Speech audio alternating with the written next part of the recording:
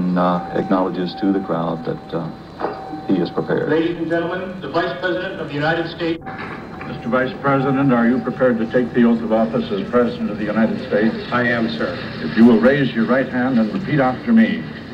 I, Gerald R. Ford, do solemnly swear.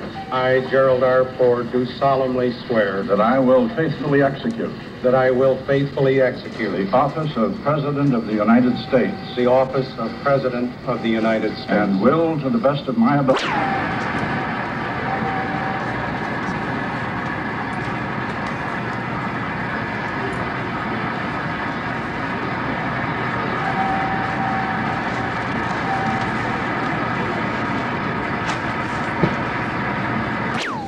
Ladies and gentlemen, the President of the United States.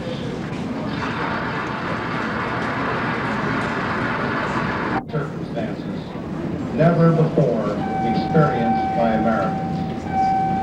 This is an hour of history that troubles our minds and hurts our hearts. Therefore, I feel it is my first duty to make an unprecedented compact with my countrymen. Not an inaugural address, not a fireside chat. I hope that such prayers will also be the first of many. If you have not chosen me by platform, I am indebted to no man, and only to one woman, my dear wife, as I begin this very difficult job. I have not sought this enormous responsibility, but I will not shirk it.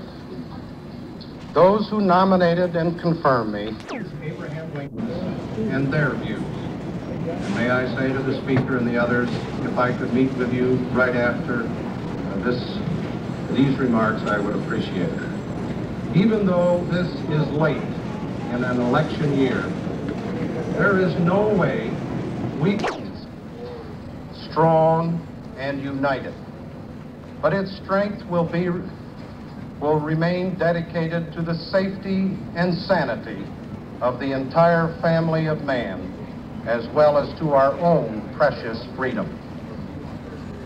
I believe that truth is the glue that holds government together, not only our government, but civilization itself. Of openness and candor, with full confidence that honesty is always the best policy in the end. My fellow Americans, our long national nightmare is over. Our Constitution works.